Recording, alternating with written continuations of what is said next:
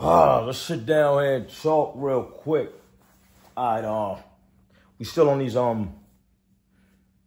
homecoming 2 battles.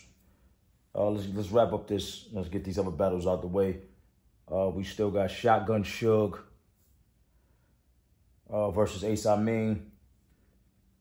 That's quick. We already saw what happened, man. We already know Shotgun Suge went there and got crazy. This the thing though with Shotgun Suge though. Shotgun Suge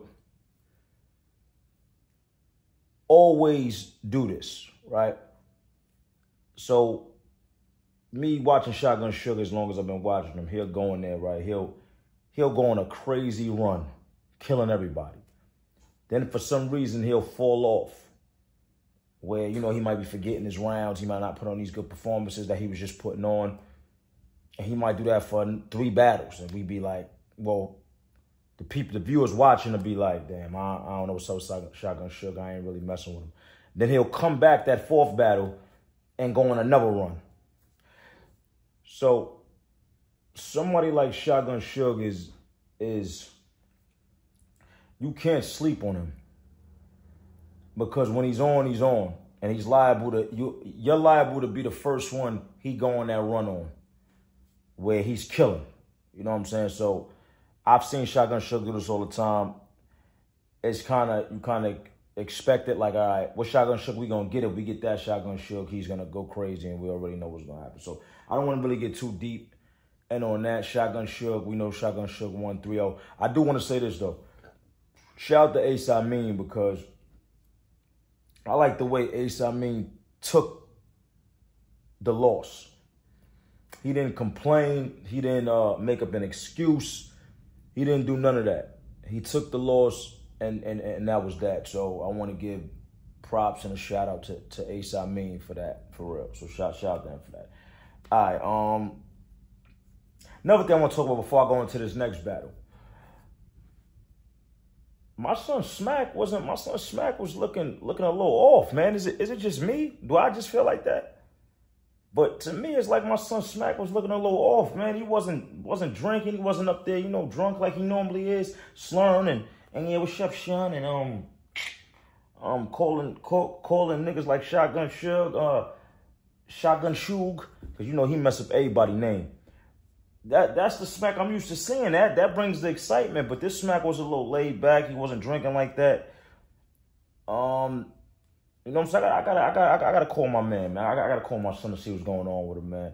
You know what I'm saying? He looked real serious up there now, like real serious, not in that comfortable, yeah, shun and all. He wasn't in that bag. You know what I'm saying? I'm used to seeing Smack in that bag. So I don't know. Tell me if it was me or what.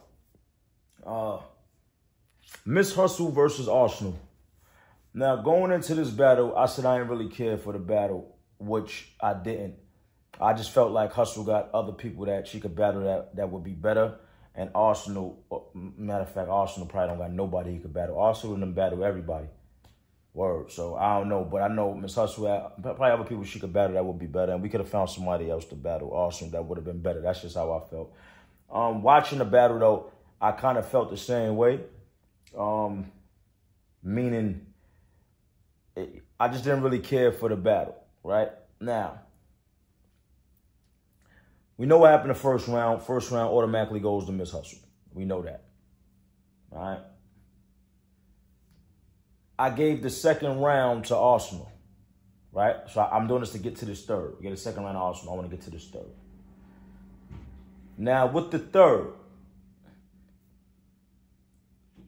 the thing with using props is they could be a hit or miss. All right, I want to say that first. It could be a hit or miss.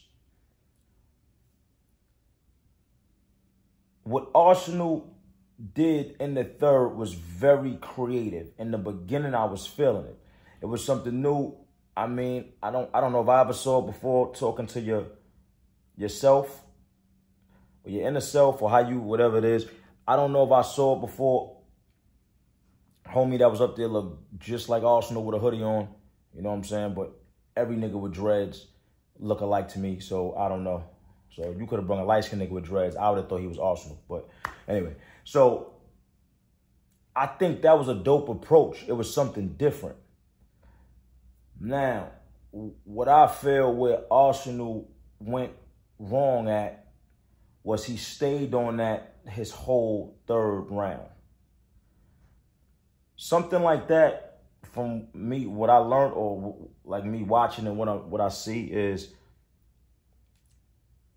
he should have got off of that. He should have did that for about, he probably could have got away with it for 16 bars. Not 16 is too long, maybe 12 bars.